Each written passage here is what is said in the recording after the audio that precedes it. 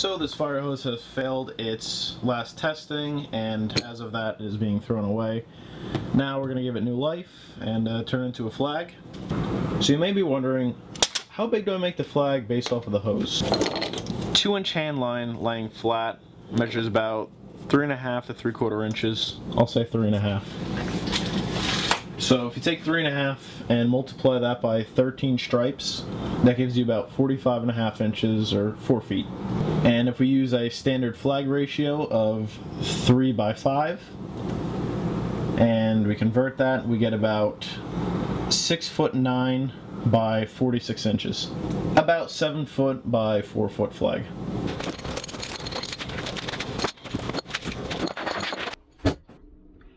I've found that a razor blade works best. However, after cutting through the hose about 3 times, you're gonna have to swap around or replace the blade. I have used a bandsaw for Firehose. It works pretty good. Everything else I've tried doesn't work that well. With the flag design I'm doing, I want to include the couplings in the design. So what I'm gonna do is just take off about 4 feet off of each coupling, and I'll be able to determine where in the flag I want to use them. You could simply take them, connect them together, and just include that in the design. Nice clean cut. I like holding it down with an aluminum square. Protects your fingers a little bit, helps keep it steady, gives you a nice square cut.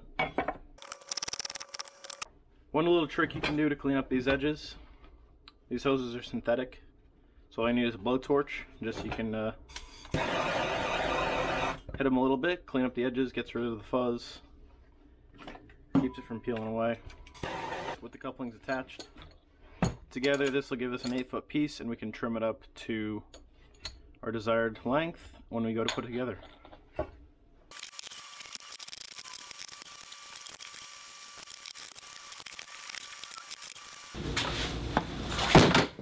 So now we can move on to our red hose. Just repeat the process.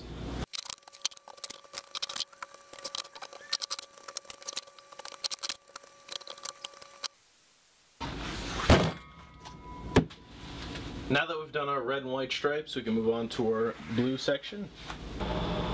So most fire hose is double jacketed. What that means is there's a woven fabric outer layer, and there's a woven fabric inner layer lined in rubber that actually holds the water.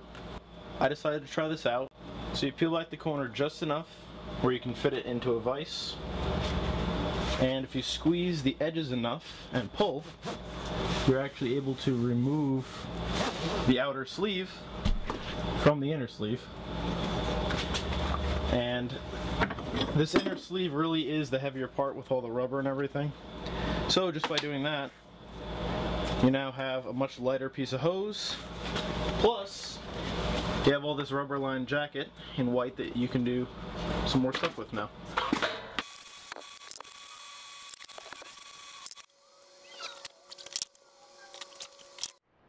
So this white fire hose actually contains 3 different layers. We have the fabric, and actually a separate jacket of rubber here.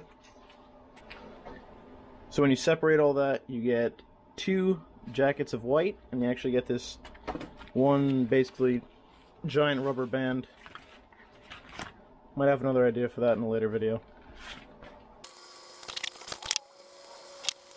So for a fire hose flag, we're going to need a backer and a border. I'm just choosing to use 1/2-inch plywood for the backer, and for the border I'm using some 5/4 pine. Just to strengthen the whole thing, I'm going to put a little dado or rabbit in the back here, so I can inlay the backer into the pine border. So I think we're going to do about 3/4 inch extra length on the plywood all around each measurement, so that'll fit nicely into our border, and we'll still have enough room in the center for our hose. Now for the length, I know exactly what we need, but when it comes time to stacking up the hoses, I'm not really sure how tall it's going to come out to with our 4-foot measurement. So for now I'm just going to do the length, and I'll trim it to size once we have everything laid out.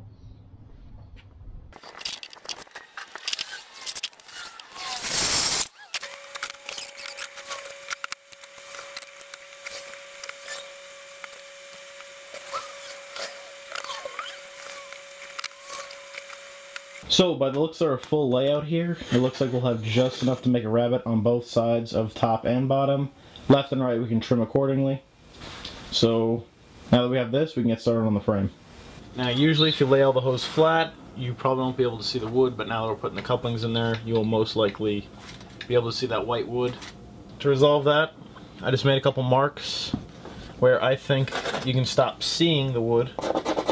Here, I'm going to pass that a little bit, top and bottom, and I'm just going to go ahead and spray those squares black.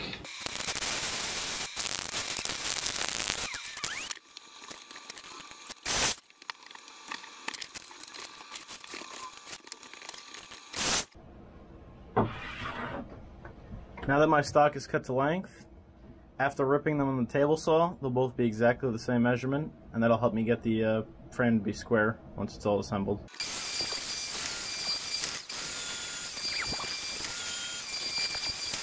So for cutting this rabbit, I don't have a router bit big enough to cut it, so we're going to use the table saw. So what I've already done here is set the blade height to 1/2 inch, and for our other dimension, we're going to want to come to 3/4 inch. We have to factor in that we are just going to 3/4 inch between the blade and the fence. However, the blade is also removing material, so we're going to come in an extra 1/8 inch to account for the blade at 5/8 inch, and we can go ahead and rip our material. Okay, now that we've ripped our initial groove in our stock, we can now reset the blade to our next height, which is going to be 3/4 inch. We'll slide our fence over here and set the blade to 3/4, and this time we'll slide our fence over to 1/2 inch, and remember we have to account for blade width, so we'll go to 3/8 inch.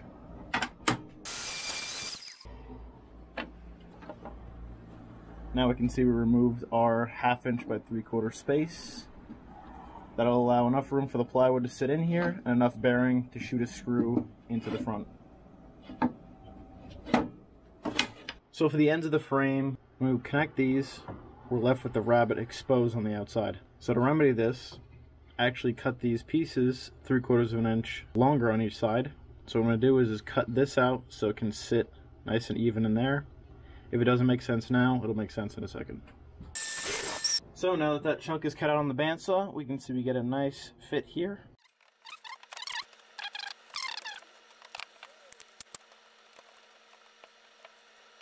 So I'm just dry fitting everything with a clamp without glue yet. I'm going to use screws to assemble the frame. I'm going to pre-drill so I don't crack the wood. I can take this clamp off, add glue, and keep working on the rest of the frame. Now that we have our frame assembled and roughly fit to the backer, we can start to screw it off. Now that the main frame is complete, I'm just going to go ahead and knock the sharp corners off of the little block plane.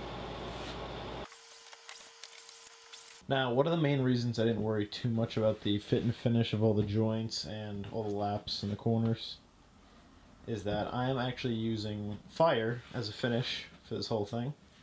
It's going in a firehouse, it contains Firehose.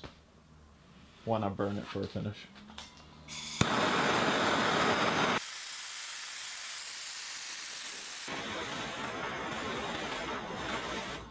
Now that we're done burning the border, we're just going to scuff it up, break any loose debris off, and then we'll finish it.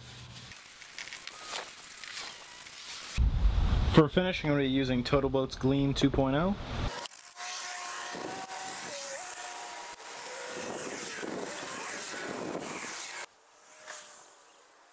So we've already begun moving on with cutting everything to length.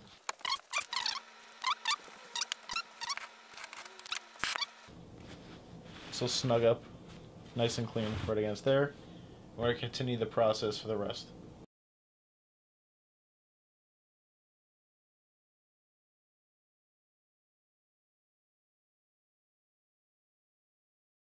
So as I'm trimming these hoses, right where the blue and the stripes meet, there are a few gaps, so what I'm going to do is, same thing as before, paint anywhere that there's a gap black, so it'll hide the wood underneath.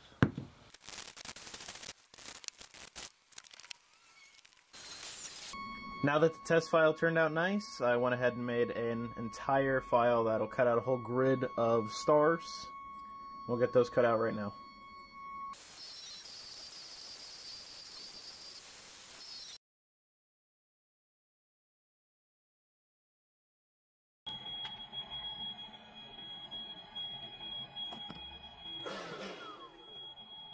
So now that the CNC is doing its thing and it's cutting out the stars, we can go ahead and start gluing the hose down to the plywood. For that I'm going to be using heavy duty liquid nails construction adhesive.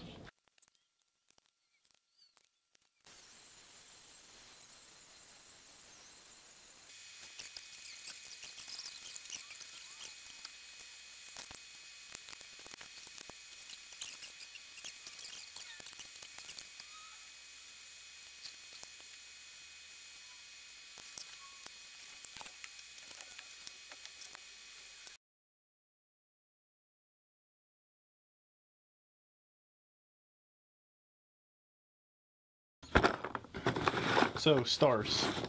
For a finish, I was either going to go with white paint or burn star. I chose to go with the burn star. I think it goes really, really nice with the border. Plus, I think the white is a little too clean cut for the rest of the sign. So now I'm just laying them all out on the board, taking them, I'm just clear coating them with an aerosol can.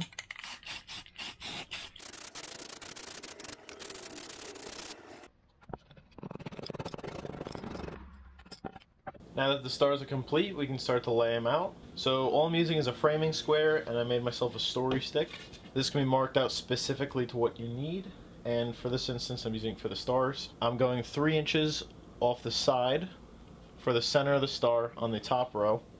I'm spacing each of the stars 6 inches apart. You can use the same measurement all the way through, making sure we're even.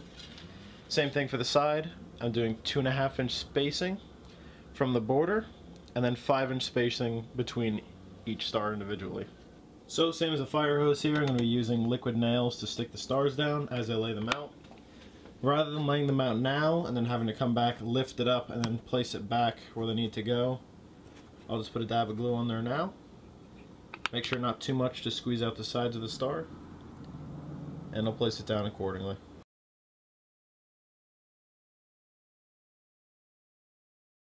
Okay, so the first section is done. As you saw probably during the time lapse, I did start using my 23 gauge pin nailer. I was using 1/2 inch nails in here. So a flag is made up of 2 grids of stars.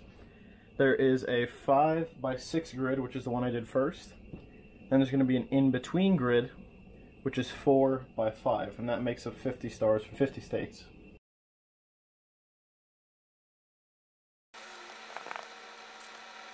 Okay, now that those stars are glued down, I'm going to finish gluing the bottom half of the flag.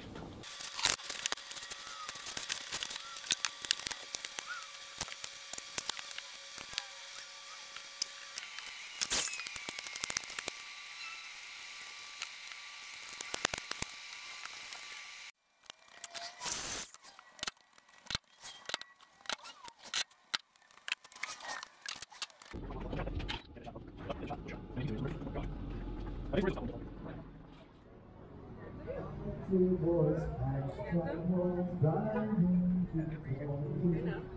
We tried to play. No.